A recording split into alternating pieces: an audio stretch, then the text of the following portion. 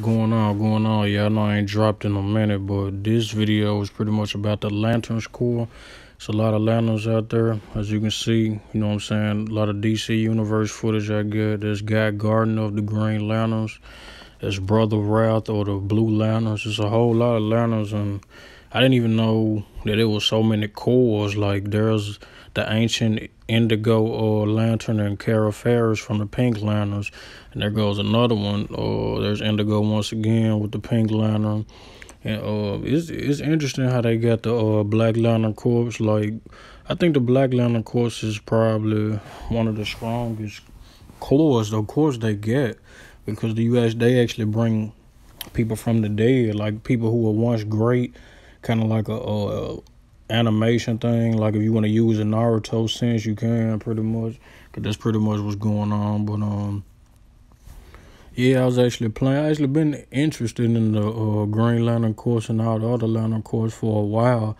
But until I started playing DC Universe Online, I really didn't know it was that many cores out there. I mean, you got the Green Lantern course, you got the Blue Lantern course, which green stands for will, blue stands for hope. I think you got the Pink Lanterns. I think they stand for I think compassion. I think that's what it is. And you got the Yellow Lantern course, the Fear, Sinestro, and them. Red Lanterns, which is my favorite. Some of the Green Lanterns actually got converted to red, which stands for rage. Like me personally, if I think I was to become a lantern, I think based off my personality, it would be rage, because I'm a rageable person. So I think I end up in the rage category. But you have, let's see, you got the orange. I think the orange stands for I don't know. I forgot what the orange one mean. You got the white lanterns. I think they like the ancients or something like that, which I just showed you. One of the ancients. You had black lanterns, which of course are the dead lanterns. You have I think there's all of the cores that I know about. So there's a lot of interesting lanterns that, like Kyle Rayner, like he is actually a Green Lantern, and he ended up getting a blue power ring or becoming a blue lantern as well. Some lanterns can control both rings depending on who the wielder chooses. So Kyle Rayner ended up having green and blue. And Guy Gardner, he ends up having the power of will, the green one and the red one. So that was an interesting combination to me. And far as that, I'm the only people I know that has like two rings. I think, of course, you got the first original lantern, which he's the green one. I think he can actually walk with the power battery with him to have an unlimited supply of energy. So that's what I think about that. But yeah, as you can see here in this DC Universe video, I was fighting some of the Black Lanterns. I had to go rescue Hal Jordan that was trying to stop the Black Lanterns from taking over. They was actually killing Green Lanterns and Yellow Lanterns. So Sinestro and Hal Jordan ended up joining forces, which I think in order for them to win that fight, actually, the Blue Lanterns, they were helping, because if you actually go to the hideout, you see Blue Lanterns and Green Lanterns. But Sinestro actually lends a hand as well, but you don't see them because Sinestro, they kind of like, cut off from them. They don't really like the Green Lantern course or whatever, because they've been at war with them for quite a while.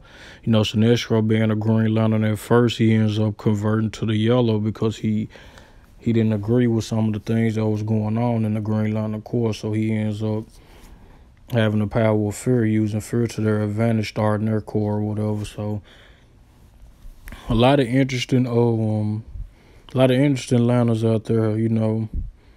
There was actually this one chick I was reading up on. She the youngest of the Green Lantern Corps, because I think her dad was once a part of the Green Lantern Corps, and he ends up passing away, I believe, and she ended up getting his power ring. The ring ended up choosing her. So, like I said, some interesting stuff, man. I'm actually about to get into the Blackest Night comic so I can read and see what's actually going on. Because Superman and some more villains actually go to fight the Black Lanterns and try to stop everything that's going on. But I think in their quest, some of them end up failing and some of them end up getting converted. I don't know if some of them die or get killed, but or they end up fighting copies of themselves. I think even Superboy gets added to the mix. So I think there's a lot going on with that. I think the most shocked core that I was shocked about was the Pink Lantern core actually having like a core of women. You know what I'm saying? Like, who would have thought? Like, because I didn't see any men wearing pink and a green and being in a pink suit for the power of compassion. So I just can't see a man being a part of the Pink Lantern course or whatever. But I know like things had got so rough on this mission that you actually see me playing that even some of the ancient White Lanterns actually had to get involved in what was going on. Like, it's actually lanterns from all over. You got lanterns from different planets, different universes, all of that actually joins in and for the fight. So, but me personally, I think if they wanted to, I'd say that's enough, but a fight that I would want to see is the Red Lanterns go against the Black Lanterns. Even though I think the red ones would come up short, I think the red probably is one of the most powerful ones that they have. So, I mean, you gotta think about it. What's stronger than rage?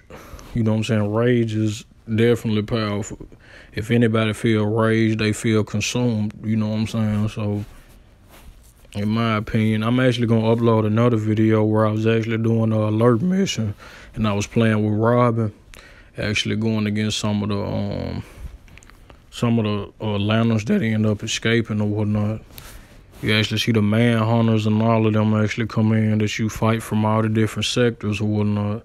So I'm actually do some more research on the Black Lanterns, try to get y'all some more information about them to my ability, or I'm going to read on them and see what else I can find, because I do have the DC Universe encyclopedia where it describes every single group, nation, character, all of that, where the character or origin started from, all of that. I'm actually going to get into that and read it so I can, on my next video, I'm going to try to give y'all a little more insight on where some of these, unique characters came from and what was their purpose behind the Lantern Corps. No matter which ones it is, I'm going to try to, because I'm pretty sure once I find the Black Lanterns, all the other lanterns just going to come in place. Like once I read those 2 books I actually have 2 volumes right now, but I'm trying to get the whole series and read it. But I actually have the encyclopedia, and I'm going to try to, find them in the encyclopedia and see if I can find a page that shows actually every lantern that was, a part of the Corps. So we actually gonna see how that plays out. But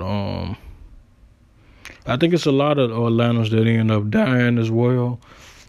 As you can see there on the screen, you see Green Lanterns fighting Black Lanterns, and they're pretty much outnumbered, and they ended up being powerless against them. So, as my character Tech 9, I'm helping out, taking them down. As I can say, DC Universe has come a long way as far as giving us what we want, and providing us with all this content. You'd think the server will be down by now. People still enjoy playing this game like it's a brand new game that just been released or something like that. And I'm so grateful that they actually decided to keep it going, because I definitely don't want what happened to the Marvel servers that happened to DC servers. Like, as I enjoy playing the game a lot, and I enjoy playing Marvel a lot, and they actually closed those servers down, Marvel Heroes Omega, and I hate that happened, because I was actually really getting into the game, actually unlocking more characters. I think the last character I ended up using was Squirrel Girl on there, but of course you can still play it on PC, but I was hoping it came to consoles, and finally it came to consoles, and what are the odds they shut the servers down? So that pretty much sucked. So I know some of y'all out there probably feel the same way. I hated that. So, like I said, DC though, I've been playing this game since PS3. I got the game when it first released. I knew it was gonna be a big project, and it's still continuing to grow. Because you look at DC, they're doing a lot of things as far as with TV and movies or not. I mean, you got the Justice League, Aquaman, Wonder Woman, Superman, Green Lantern movie, all of that. played a part in DC. So you just gotta, you know what I'm saying, we just gotta keep pushing. No, and the same thing with the shows. You know, you got Teen Titans right there. Swamp Thing was actually finna get released. I think they're still waiting on that, but anyway, you know what I'm saying. We actually had what is the DC called, Heroes of Tomorrow as well. We got that. So there's a lot of stuff, a lot of content to look forward to that's in the future, I think. And I think actually they're about to come out with another Wonder Woman movie, if I'm not mistaken. But, you know, yeah, we can stay tuned for what's coming next. I'm going to make sure I hit y'all on my next video and give y'all some more info on what's going on. Black Lanterns, man, what can I say? They unstoppable right now, but I make sure I upload the next video for y'all and give y'all some more insight on what's going on. Peace.